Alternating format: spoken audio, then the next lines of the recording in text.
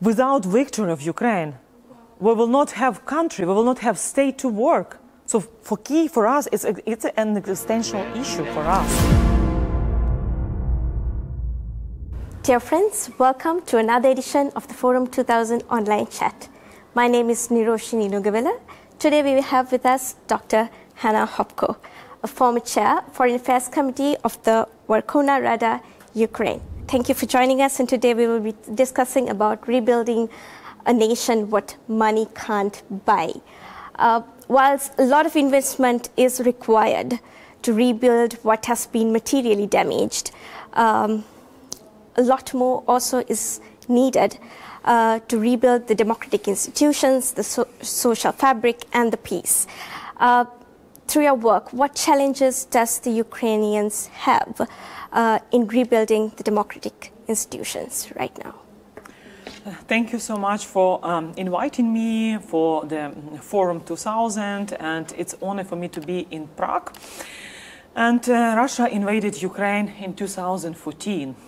And illegally annexed Crimea, occupied Crimea, and for 8 years of ongoing Russian aggression against Ukraine, from February 24 this year, Russia started full-scale escalation, which is honestly saying a genocide against our nation. Because Putin personally and all his representatives, ministries, governmental officials, they are saying that their aim is to destroy Ukrainian nation. It's not just about occupy another part of land, it's destroy Ukraine. This is why the war crimes, the crimes against humanity, act of aggressions, and environmental crimes, altogether, it's genocide. And I think it's really important for us, for people and the families who lost their loved one in the battlefield or during the tortures, or kids which were raped by Russian soldiers. So we all demand justice.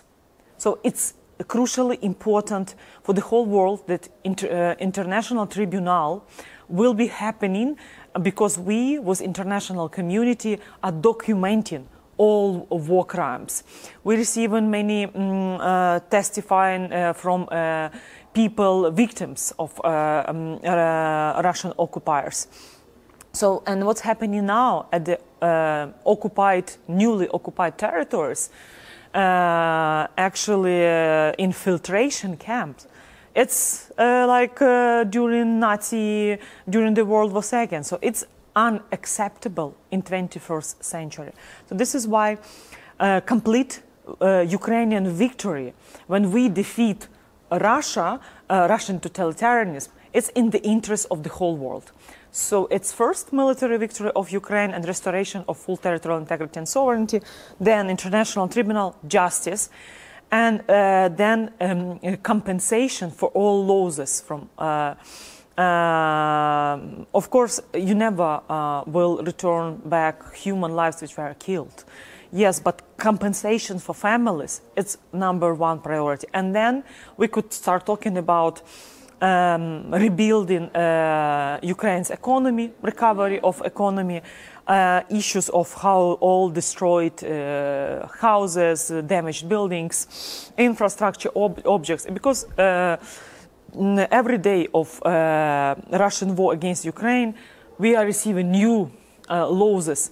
So we cannot exactly say what is the total amount of damaged buildings and what are the money we need to rebuild our country, but it's more than $500 billion, which like preliminary experts saying.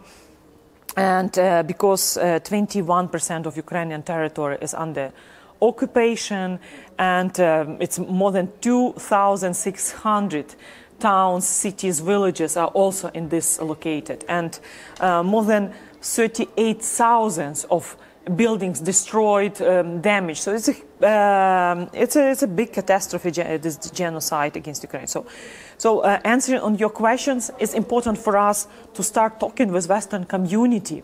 What are the legal mechanisms to help Ukraine to receive compensation and reparation after international tribunal, and of course what to do with seized assets from Russian central bank, also private money which are now in royal yachts, in luxury houses and others which Russian oligarchs, Russian bureaucrats were stolen from Russian society and which are abroad.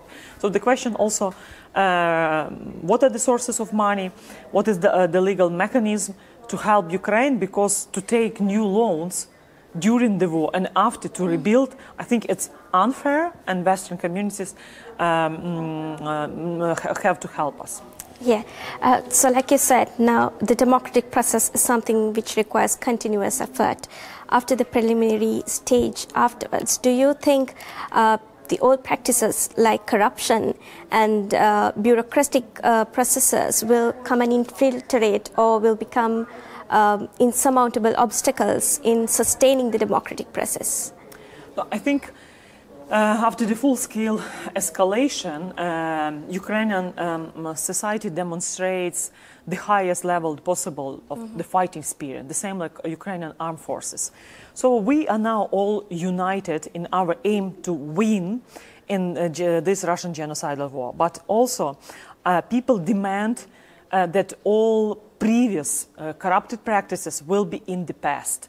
So after victory, like one of the key priorities of post-victory agenda, it's rule of law, judiciary reform, is also transparency and accountability in national level and also local level, when local communities, they will be responsible how to build back better. So they are, the ownership belong to them. And I think it's really important that civil society with Western communities, they will have mechanisms how to control how the Western money are being spent in Ukraine, and because it's about trust. So it's not just about receiving money, it's about trust, justice, and social capital. Yes. So I think because you strongly believe in the civil society, in rebuilding, after the war, how do you think the Russians and the Ukrainians will coexist? Is there any challenges there? I think even asking such question, it's too early, because Russian society is a part of this genocide, Russian genocide against Ukraine. Because Russian society never stood up against totalitarian regime.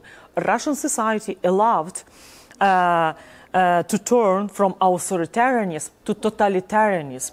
So this is why Russian society should also be guilty and will be remembered as not preventing and not stopping the Kremlin regime from doing all atrocities, war crimes, and even many Russian women, they were like allowing their men to betray them and just bring me some refrigerators or some other stuff. So this is unacceptable. So this is why Russian society, the same like after Germany, after Nazi crimes, so they paid reparations. There were international tribunal justice, the same here. So this is really important to see. And repentance also should be a part of this. This is the only way when Russia is not just about regime change, when Putin will be replaced on some other person close to KGB, FSB, or GRU, or other mafia clans. No, we are talking about de-imperialization of Russia, which also means that Sikh society needs to go through reparations to take this economic burden and to understand why they are paying this economic price. Because compared to the death of young Ukrainians, all the Ukrainian defenders, and what they did with Ukrainian prisoners of war. It's when they burned them. So it's unacceptable. So this is why I think it's too early to talk about this. First, Ukraine defeats Russia. Then international tribunal, and it's already more than 20,000 of documented war crimes. So then there are many approaches how to work with international court system, and it's also a test for international institutions from UN, International Criminal Court, how they will punish totalitarianism, because other dictators, they just observe it. Just saying, okay, if Kremlin regime will not be punished, then we could behave like aggressor. And yes, I think it's going to send a very clear message to the entire world in terms of sustaining democracy.